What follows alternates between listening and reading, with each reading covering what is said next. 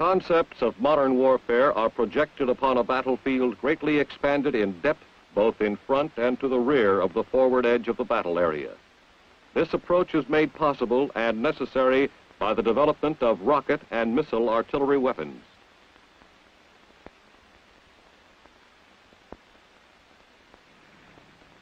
Mobility and flexibility, the basic characteristics of these weapons, are essential for furnishing the continuous fire support demanded by the greatly increased frontages and wide dispersion of units in modern battle.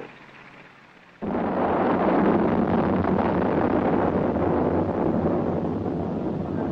Pershing guided missile system is the United States Army's longest-range field artillery weapon.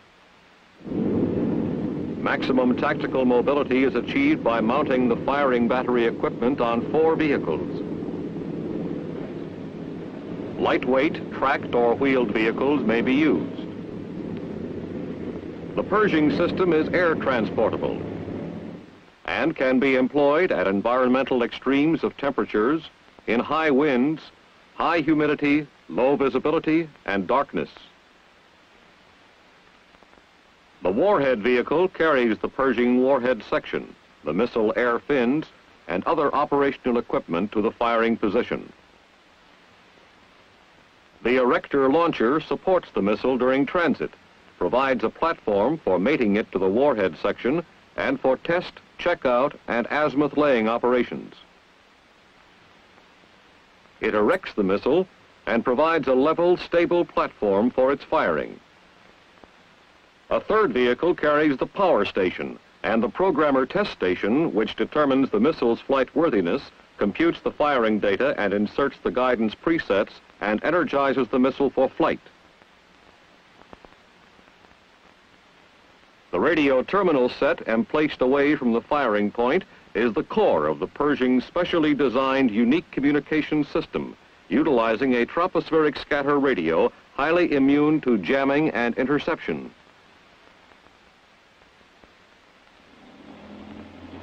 Its long range and high reliability permits launching operations to take place up to 100 miles away from Pershing Battalion headquarters.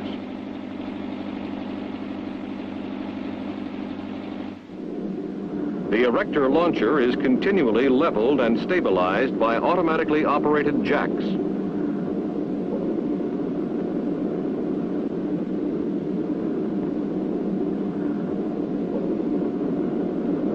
The warhead section is mated to the first and second stage rocket motors and the guidance and control section. The missile is designed to lift the warhead from the Earth's surface to a point in space and release it with sufficient velocity at the desired angle and direction to follow a true ballistic trajectory to the selected target. Before erection, the assembled missile is tested and checked out with equipment in the programmer test station. There, the guidance presets are worked out by the fire data computer. Before flight, the firing azimuth, velocity, and displacement are inserted into the missile's inertial guidance system. During the firing sequence, signals from the programmer test station control the functions of the erector launcher. When the missile is erect, the launcher rotates it to the firing azimuth. After a final monitoring phase, control of the missile for firing is transferred to the remote firing panel about 150 meters away.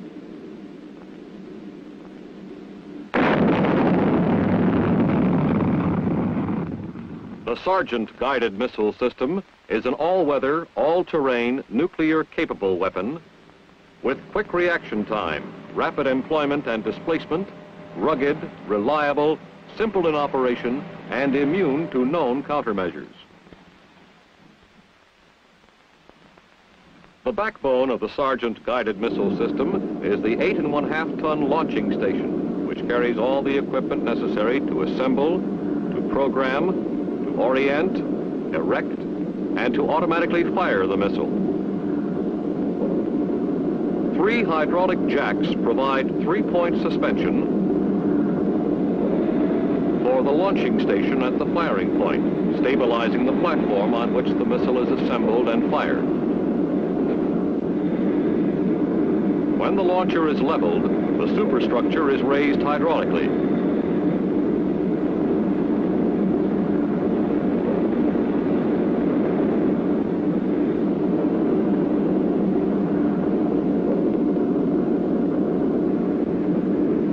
The missile sections are brought to the launcher for assembly. Coordination of equipment and procedures enable the Sergeant guided missile system to occupy its position in about 8 minutes. The rocket motor and guidance section are hung and locked to the underside of the launcher boom. The guidance section is the essential difference between shorter range free-flight rockets and the Sergeant system. The Sergeant guidance section is mated to the rocket motor by 4 bolts.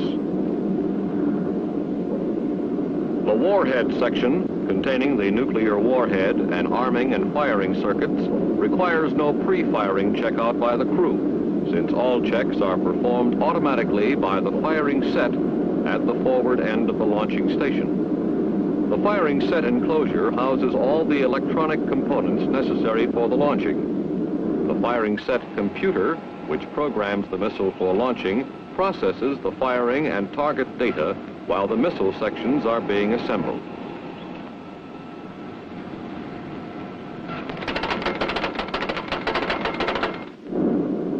The Sergeant missile assembly is complete when the warhead is bolted to the guidance section and the missile's control surfaces are locked into place. It is now ready for the automatic countdown.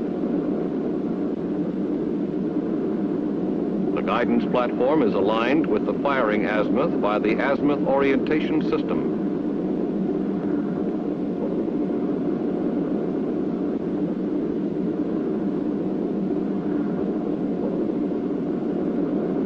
And as the small Sergeant crew clears the area, the automatic countdown is now at X-10 minutes. At X-3 minutes, the firing set operator leaves his enclosure to monitor the final moments of the automatic countdown from the remote firing position. During the final seconds, the missile is automatically elevated 5 degrees, slews to the firing azimuth, and rises to its firing elevation of 75 degrees. The range of the Sergeant is from 25 to 75 nautical miles.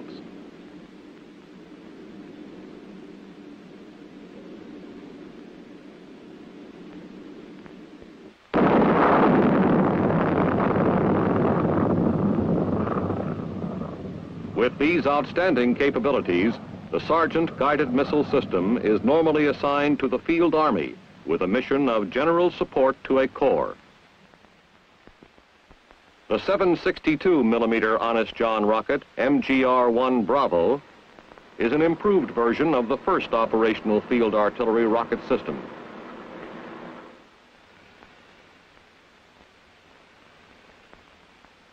In the assembly area, the rocket, with its propellant protected against temperature changes by electric heating blankets, is assembled utilizing a wrecker or the traversing beam of the M405 handling unit. As soon as the rocket motor is positioned on the handling unit, a specialist begins its inspection and checkout. The Honest John warhead, either conventional or nuclear, is assembled to the rocket motor with 4 mating bolts.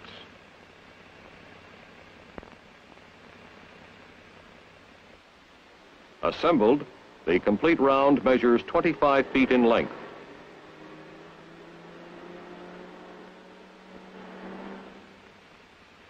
It weighs approximately 2½ tons and is transferred to the launching beam of the self-propelled launcher by either the wrecker or the M405 handling unit.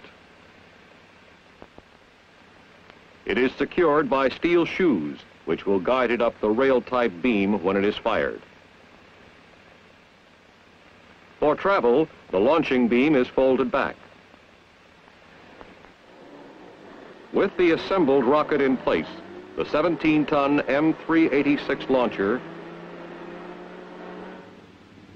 has the mobility of medium artillery. Both rocket and launcher can be transported in cargo aircraft.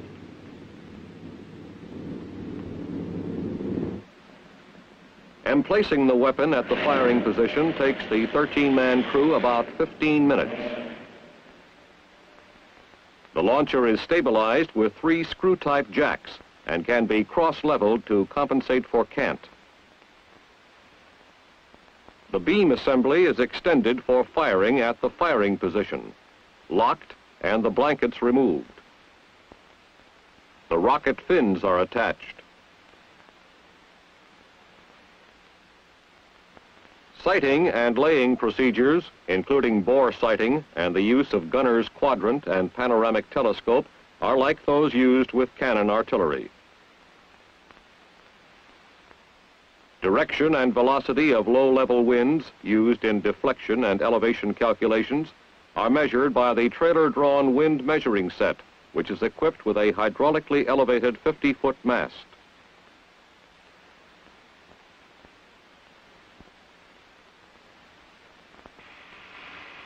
The launcher's hydraulic elevation raises the launching beam to a maximum 1,244 mils.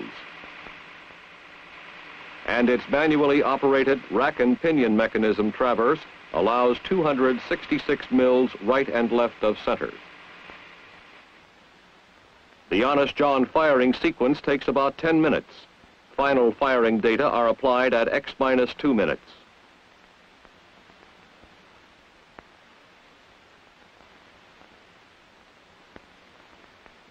To reduce the effects of thrust malalignment, the Honest John is equipped with 4 spin rockets that cause it to rotate after it leaves the launcher rail. It is fired electrically with thermal batteries or vehicular power source from a remote control firing panel.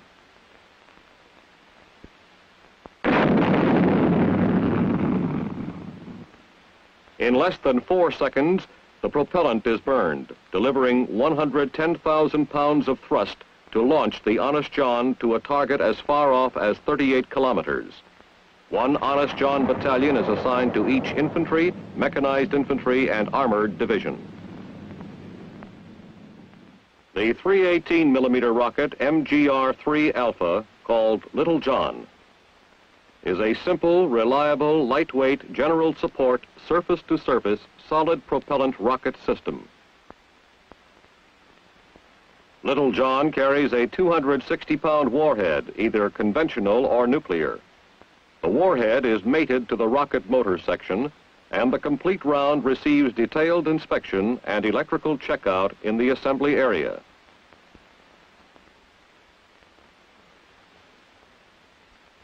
To maintain an even propellant temperature, an insulating blanket is installed on the Little John as soon as it is removed from its shipping container.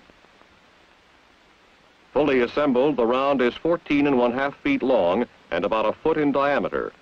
With handling bars, its 780-pound weight can be moved manually into place on its aluminum alloy launcher.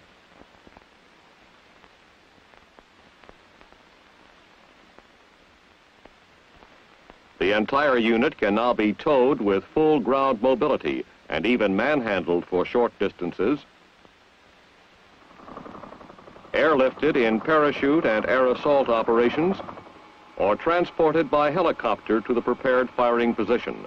Emplacement here, preparatory to the firing sequence, takes about 10 minutes. The Little John launcher is stabilized by 2 jack assemblies and a rear support, providing a level base for firing. The insulating blanket is removed from the rocket just prior to firing. The launcher beam, which supports the rocket for firing, is elevated manually. Maximum elevation for the Little John is 978 mils. With traverse limits of 267 mils right or left of center, the weapon is aimed similarly to cannon artillery. Low-level surface winds, which will affect it during its acceleration phase, require measurement for speed and direction by the wind measuring set. These indications are transmitted in electrical signals to the fire control station, converted into miles per hour, and then mills for launcher deflection and elevation correction.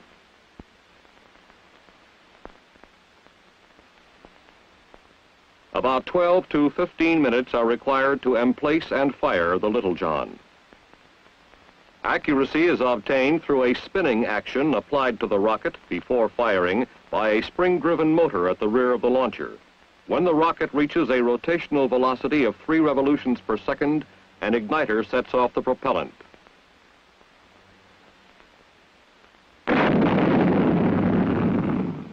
The range of Little John is 20,000 meters.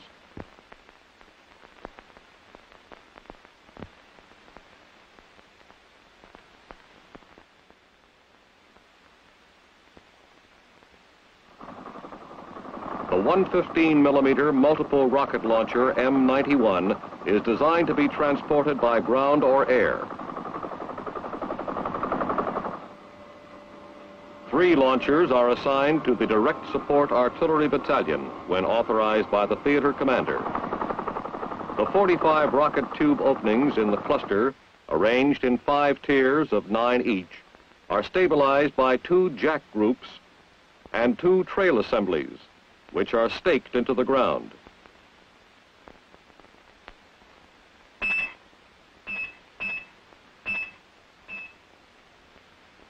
The launcher is laid for both direction and elevation in the same manner as cannon artillery and fired electrically.